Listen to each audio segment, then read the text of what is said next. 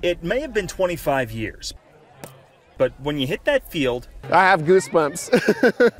it sure doesn't feel like it. It's like bringing your childhood back to you. Orlando Montoya grew up watching The Sandlot. A million times, we know it by heart. Now he gets to share that with his son, Phoenix. You're killing me, Smalls.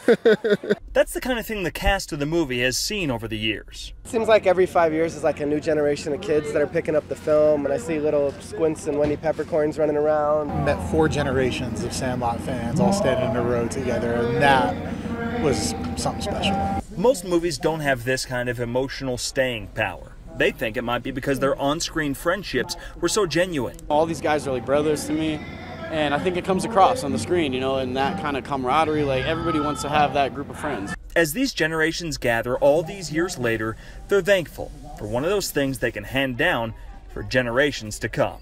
It's huge for me because I grew up with them. This was part of my childhood, and to bring this back to my kids and they get experience now, it means the world to me. And one of the cast members told me they'd love to keep this kind of thing going. They say they want to see that same level of excitement in another 25 years. In Salt Lake City, Sean Moody, KSL 5 News.